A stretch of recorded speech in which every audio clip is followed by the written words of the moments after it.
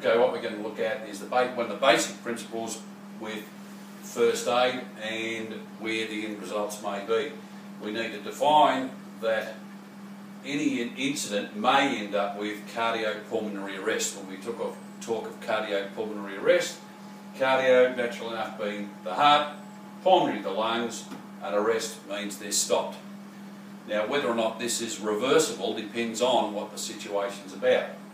If we have a situation where the brain fails either through trauma, drugs or stroke. For example, trauma. Currently Michael Schumacher's in a bad situation because of the head injuries he received with a skiing accident even though wearing a helmet. If that trauma is sufficient, which causes the brain to fail, we can then wind up with the central nervous system and the brain, for want of a better term, simple terms, is that it causes damage to the brain, brain swells, causes problems with the respiratory system, heart rate, all those sorts of things, and the person may pass away and die. Drugs can cause the brain to fail, particularly if the brain goes into a situation of, for example, heroin, where the central nervous system is depressed, and it may cause problems with the respiratory and heart rate of the problem. Strokes.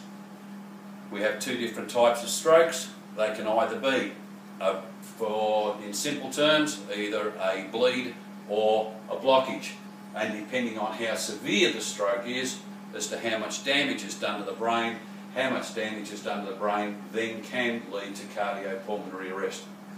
If our airway fails, either through trauma, for example, severe injury to the throat, then no air goes in, simple terms, no air goes in, then you have no oxygen then leads to cardiopulmonary arrest. The same situation with an obstruction. If somebody's choking on something, if no air goes in because they're choking, they end up with no air going in, heart, lungs fail, stops. Is that reversible? Well, obviously if you can remove the obstruction, then you can allow the oxygen back into the system again, allow the person to breathe, therefore reversing this concept of cardiopulmonary arrest.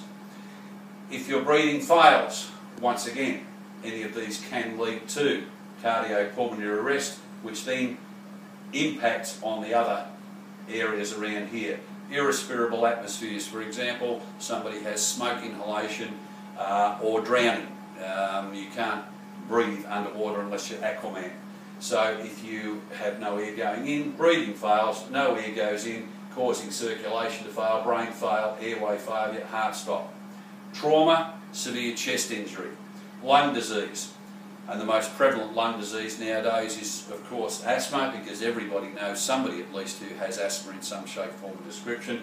And asthma can be severe enough to cause respiratory failure and people to die. Recognition of any of these things is vitally important from a first aid point of view to realise that there are impacts right the way through which may cause cardiopulmonary arrest.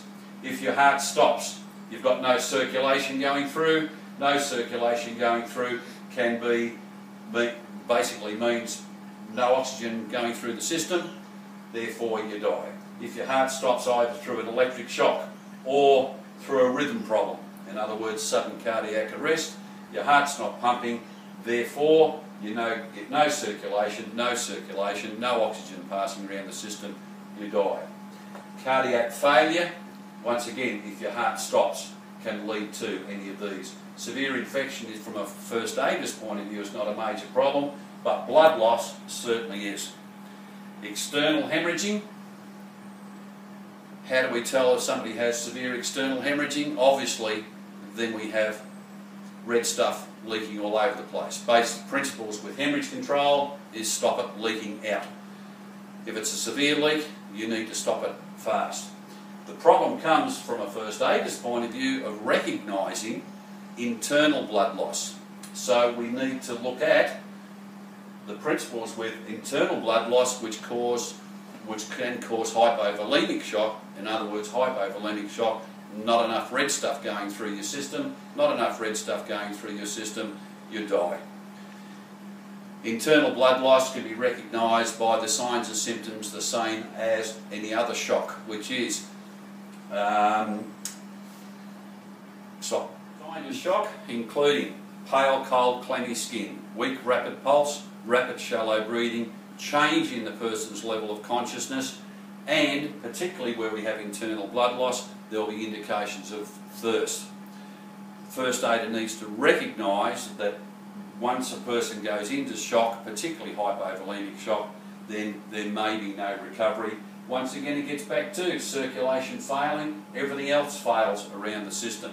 If you can reduce the impact of that shock, then you may have the potential to reverse this process.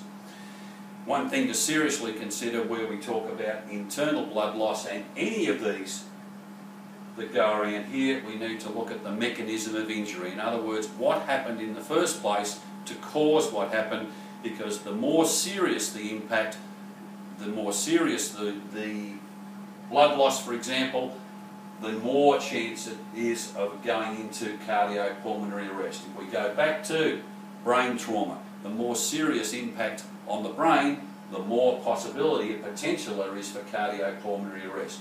With obstructions, the more severe the obstruction, and if you can't clear the airway, it becomes totally occluded, then there will be no air going. No air goes in, the person dies.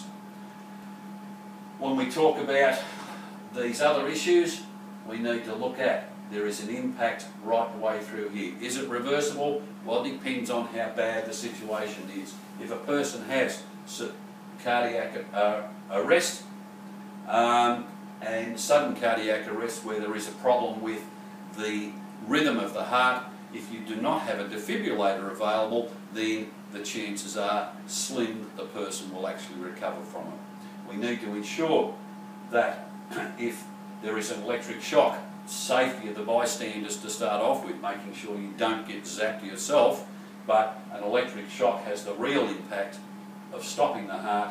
Stopping the heart causes circulation failure, which then causes breathing failure, which then causes the end result here.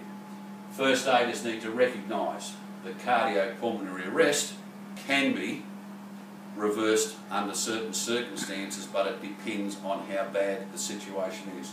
If somebody gets both their legs bitten off by a shark, your chances of stopping the external blood loss will be extremely slim. Stop.